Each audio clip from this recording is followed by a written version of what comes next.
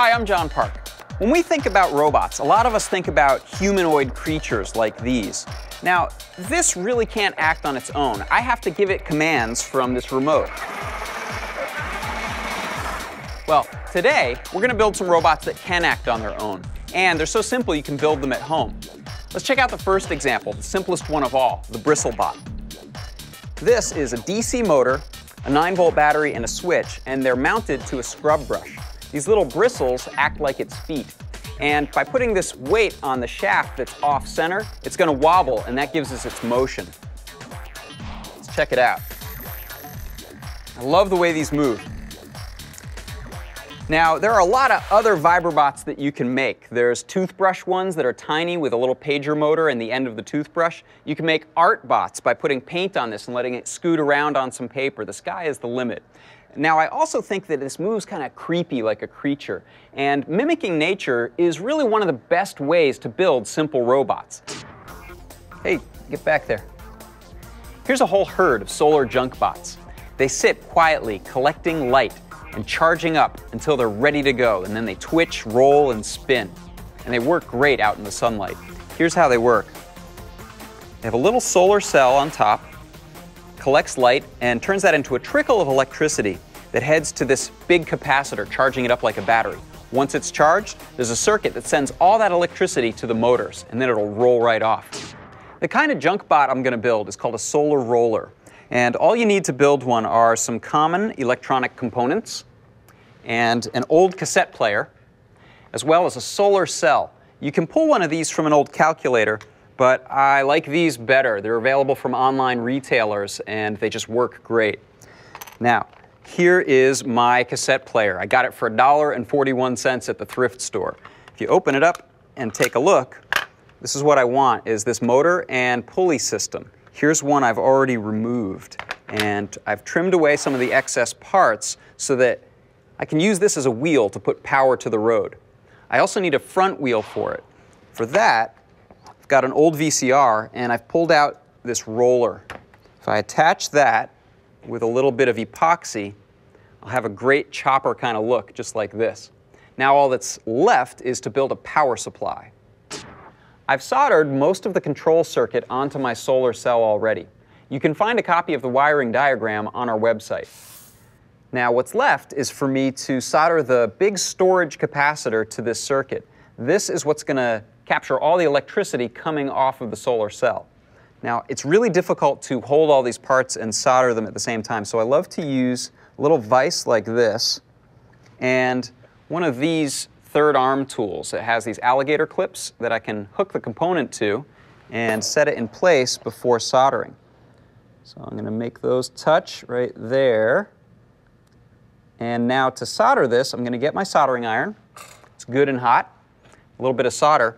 And what you do is touch the two wires with the tip of the soldering iron so they get really good and hot. And then I'm going to touch the solder to it, and that's it.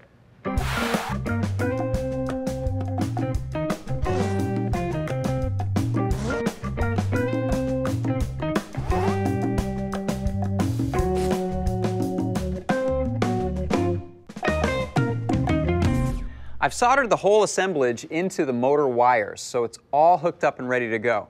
I also used some poster putty to hook the cell on top. You could make it more permanent with some epoxy. So I'm going to check it out, put it under the light, and see how it goes. Well, that's great. I love the way it pulses. Now, you can try out different components when you build yours to get different behavior, like a long charge and a fast shot right off the gate. You can also try out different components to get a different type of behavior, so have fun with yours. Here's a robot that explores and reacts to its environment. It's called a Roomba, and it's a robotic vacuum cleaner.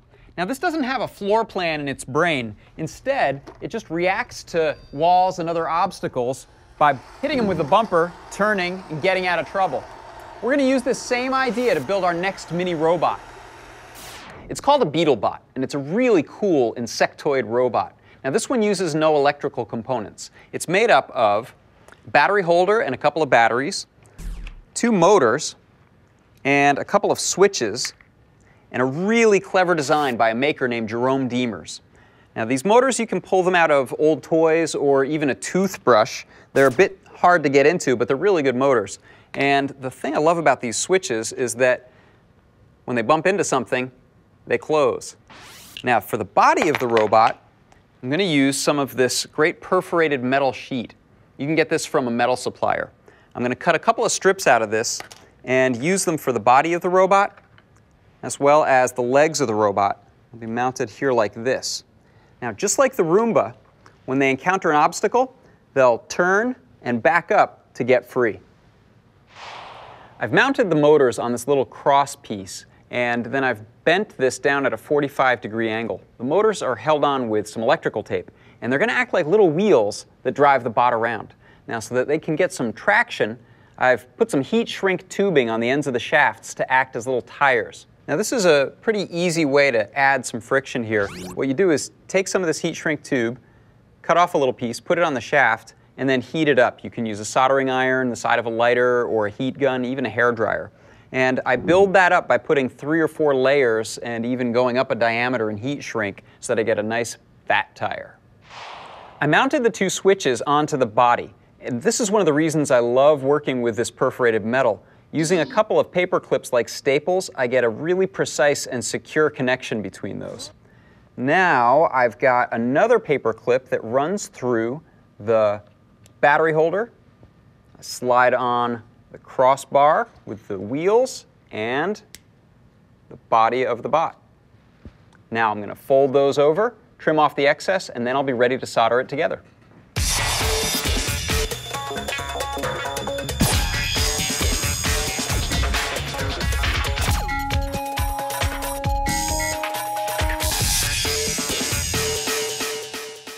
I finished soldering everything together, and I put a couple of batteries in.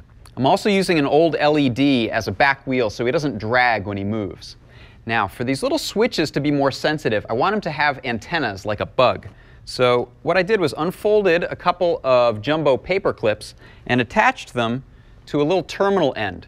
This is what it looks like when I'm finished. And I'll be able to slip this right over the end of the switch and then test how it works, so that you can see the wheel. I'm going to place this here. Now, when I flip the switch, he's going to roll forward. When he bumps into something with his antenna, he goes backward. All that I have left to do is attach the other antenna, and then we'll go test him out. I'm going to build a little obstacle course for my Beetlebot to try out. So I'm going to grab a couple things from the shelf here that he'll bump into, and he'll either back up or turn to get out of trouble. So bring him back here, turn him on. Off he goes, pretty straight. And there, he hits one of his antennas on those obstacles and turns the opposite wheel to get out of the way. It's great.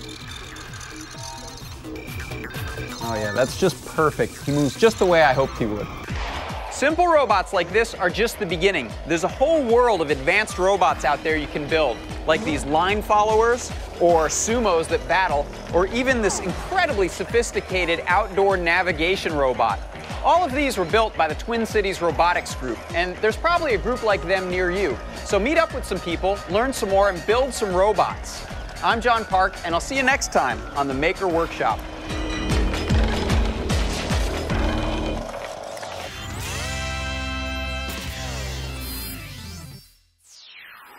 Major funding for MAKE is provided by Geek Squad.